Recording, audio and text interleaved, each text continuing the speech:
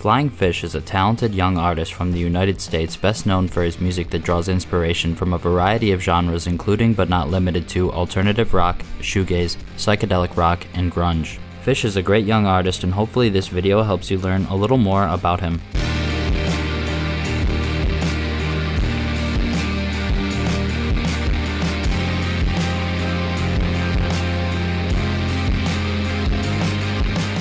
Fish grew up in a household where music was appreciated and played frequently by his parents. He mentioned his father mostly enjoying 70s/80s classic rock while his mother mostly enjoyed 90s/2000s alternative rock.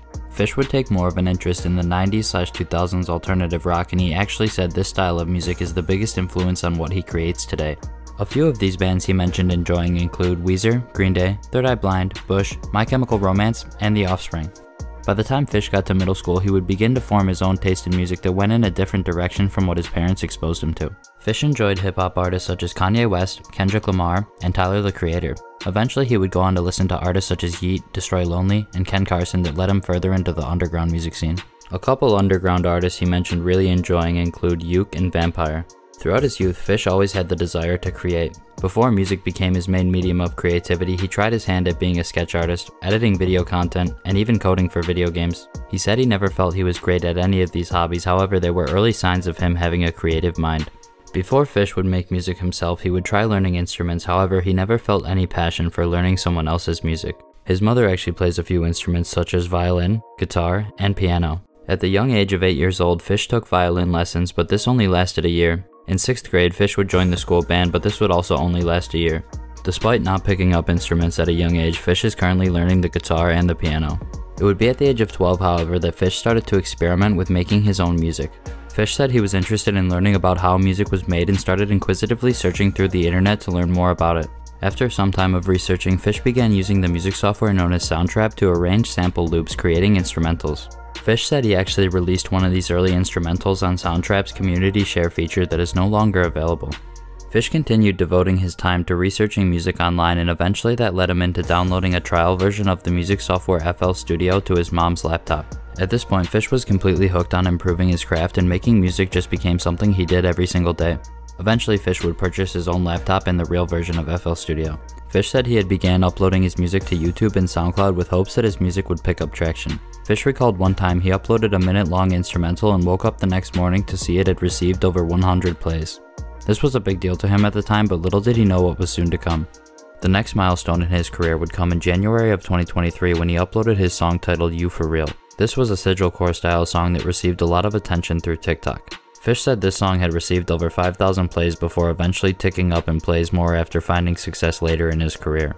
This song is currently private. The first song that Fish really found a big amount of success on would be the song titled Wonder If You Care. Fish posted a snippet for Wonder If You Care on TikTok and put his phone away for a few hours.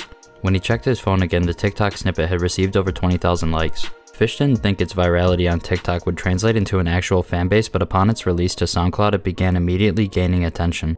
This encouraged Fish to spend his last $20 on a DistroKid subscription to release the song to all platforms. After seeing the success with Wonder If You Care, it gave him the confidence he needed to pursue this style of music more.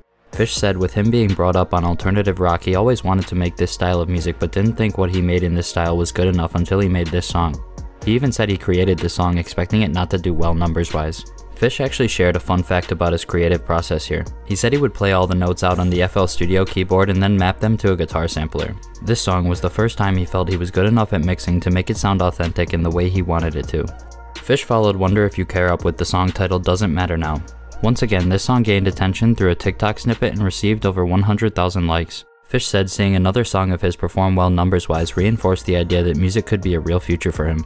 The most recent milestone Fish mentioned would be on the song titled Forest Green. He said this song upon its release was added to the New Music Friday Spotify playlist and received 20,000 streams in its first day. Fish said every day since his first Spotify release feels like a dream. When I interviewed Fish for the video, I asked him what the reaction was from his parents and people around school to his newfound success. He answered this by saying his parents didn't really understand it, and when they noticed his grades were suffering, they actively tried to put a stop to it. It wasn't until he received his first distribution check and explained to his parents that streaming is the new landscape of how artists can make a living in music today. In my opinion, I think any good parents would react the way they did after seeing his grades slip, but I'm glad they are more willing to keep an open mind today. As for the reaction from kids around school, Fish said not many people know about the Flyingfish project besides his friends. He said he doesn't think much good can come from mixing his personal life with his online presence, and I would have to agree. He also went on to add that he doesn't consider himself to be a faceless artist, it just so happens that he hasn't shown his face yet and he plans to keep it that way for the remainder of high school. I also asked Fish if he has any close collaborators he enjoys working with, and he answered this by saying he just likes to bounce ideas off his friends. His go-to friend to consult with would be the artist known as Uxby. As far as plans for the future goes, Fish has an EP planned for some time within the coming weeks. He's also been considering signing some type of deal with an independent label, but it's still just a thought in his head. Mainly, he just wants to keep creating music he enjoys and sharing it with the world. He's a great young artist, and being that he's only 15 years old, we have a lot to look forward to from him. Well, that's all for this video. Big shout out to Hopeless for the edit, and please subscribe for more mini documentaries on various underground artists.